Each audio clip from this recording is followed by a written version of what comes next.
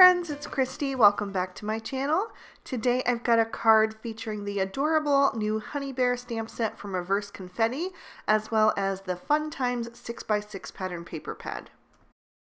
I've stamped my images out on some Copic friendly cardstock with Memento Tuxedo black ink, and I'm going to be coloring with my Copic markers today. Beginning with my bear, I'm using E23, E25, and E27. I'll bring in that E29 later, but I'm starting with that E27 and just laying in my shadows all around the outside edge of his body, and then also a little bit around his snout just to make that look like it's protruding out a little bit. Then I'll come in with that E25 and I'm going to blend right over the edge of that E27 and carry that color out a bit. The E27 is pretty dark, so I want to make sure that I blend away any harsh lines. Then I'm going to come in with the E23 as my lightest shade, and I'm going to fill in the rest of the main part of his body. So just being careful again to scrub over the edge of that E25 to make sure I have a really nice transition and no harsh lines left behind.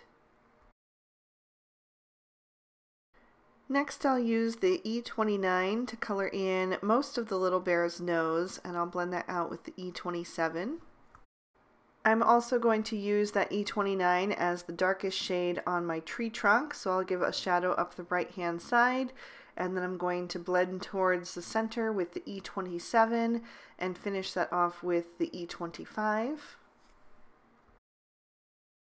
I'll bring in the E21 to use with the E23 and E25 to color the bear's belly and his snout.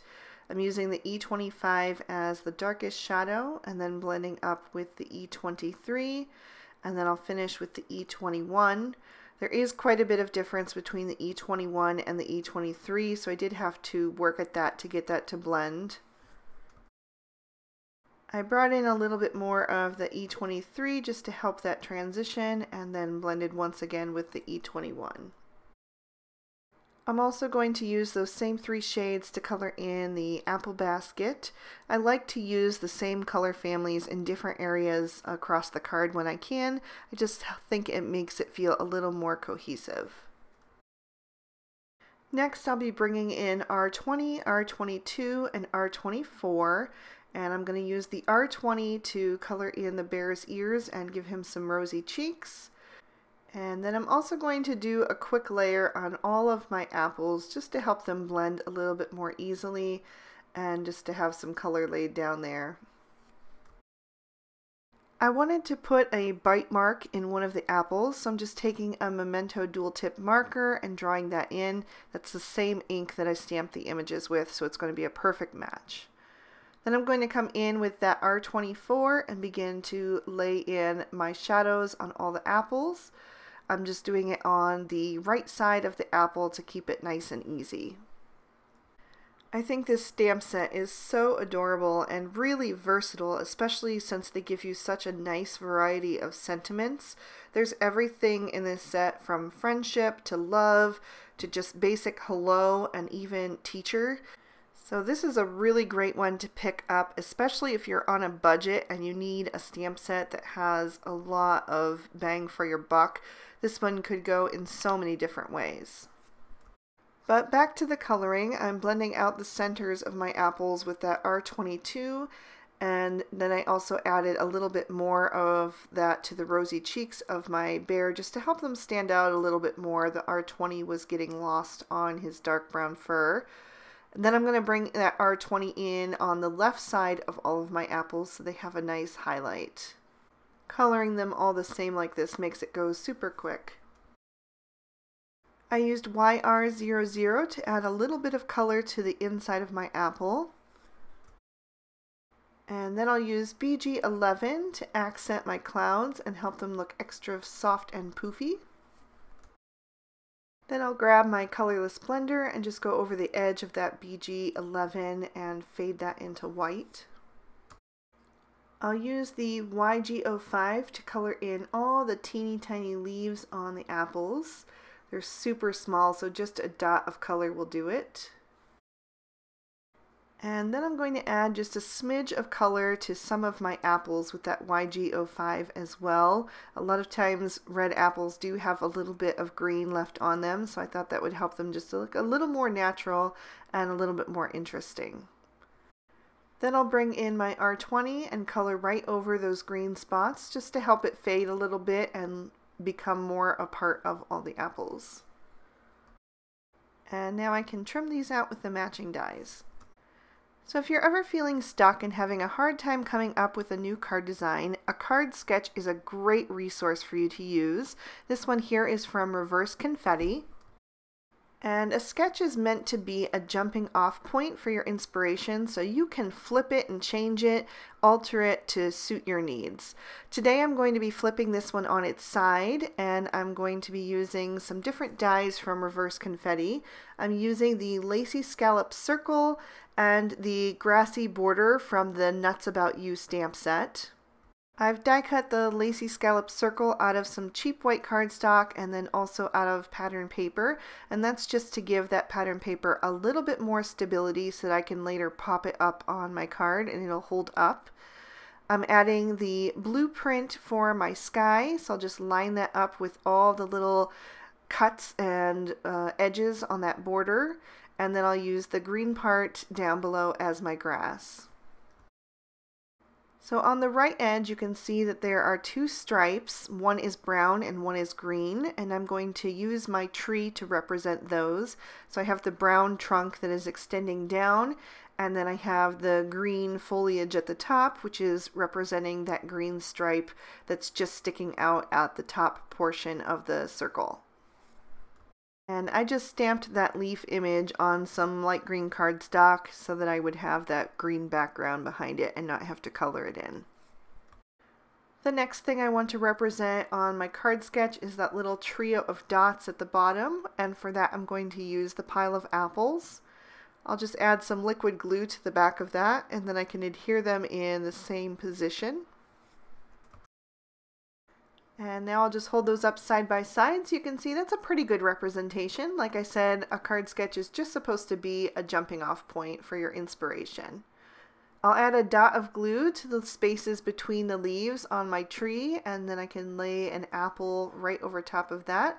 Makes it nice and easy to adhere those. And I'm just making sure to stagger their position just a tiny bit so that they look a little bit more natural on the tree. And I'll set an acrylic block on top of that to help them dry flat.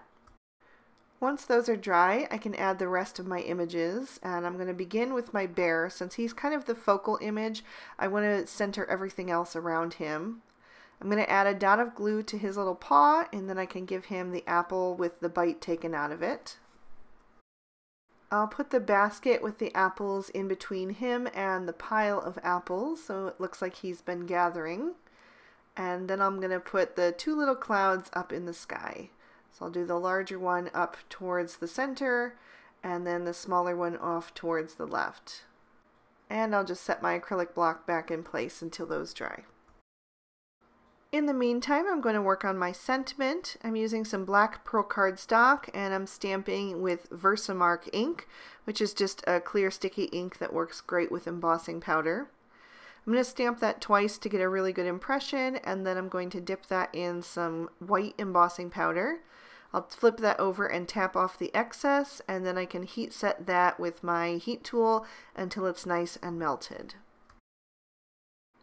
While I have my MISTI out, I'm going to stamp the inside of my card. I'm using Lawn Fawn's bubblegum ink to stamp out the little bee and the honey pot and an additional sentiment that says, "I couldn't have picked a sweeter friend."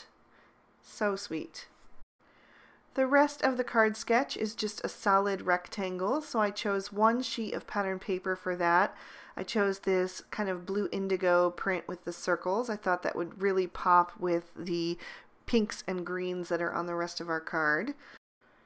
I've added some foam tape to the back of my focal panel so I can peel off those release papers, and then I will line that up on the front of the card. Just see where I want it. I'm going to do it a little bit high of center and press that down into place. Then I'll grab my sentiment strip and just see where I want that to go on the card. I decided it was a little bit long, so I'm going to trim off either end. And then I will cut those into a fishtail banner just by cutting up from the center and then from the edges to meet that line. And I'll do that for both sides. I'll add some liquid glue to the back and then line that up on my card right where I want it and press it down into place. As a final embellishment, I'm going to take my Spectrum Noir clear glitter pen and add a little bit of shine to each of the apples. This is just subtle, but it really looks pretty when it catches the light. It has a nice sparkle to it. And that is going to complete our card for today. I'll lift that up to the light and try to catch that shimmer so that you can see it. And I'll give you another peek at the inside of the card.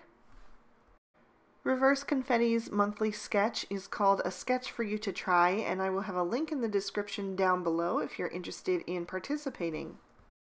You can enter as many times as you want, and the prize is a $20 gift certificate to the Reverse Confetti store, so super cool.